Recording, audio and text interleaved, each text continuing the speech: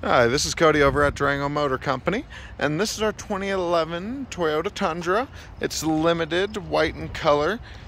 Of course, you can see that. What you can't see is how low of miles it is. 36,000 miles for a 2011. This one was a true-to-life ranch truck, never really left their property. Guy traded it in for a nicer, newer model of it, but man, they don't change them much over the years. Got the bed liner in there. You'll see it's really good condition. Looks like it's barely been used because it's barely been driven, and that's Line X branded. And you can see it does have a warranty tag still on that protective coating on the back. Backup camera, and that's in the rearview mirror. Tow package, of course. They also have the additional step down here. Right there, make it a little easier for you to get into your vehicle.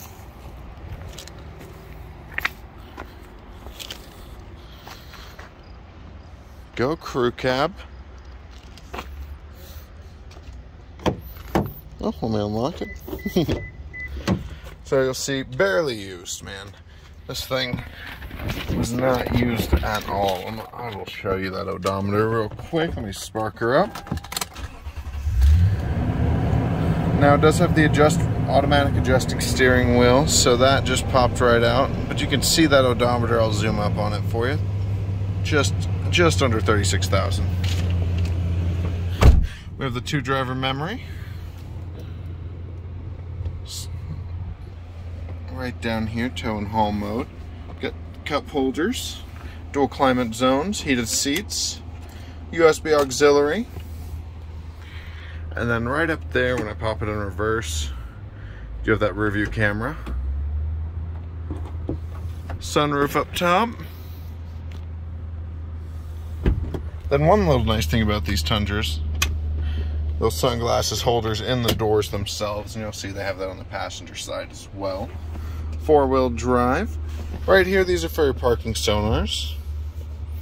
I'll be up front, make sure you don't hit anything. It'll beep at you if you're getting close.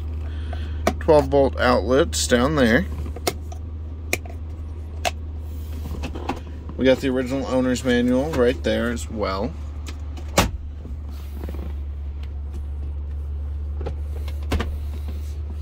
Glove box is great. There's a little slot for business cards, pens.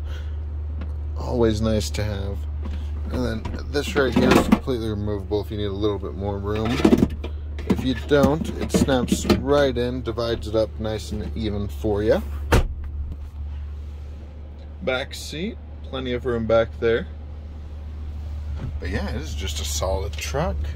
But without further ado, I'm going to go ahead and show you the engine compartment, because I know that's a big thing on these.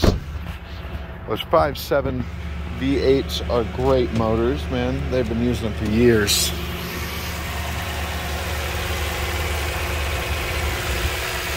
It's exactly like you'd hope it would.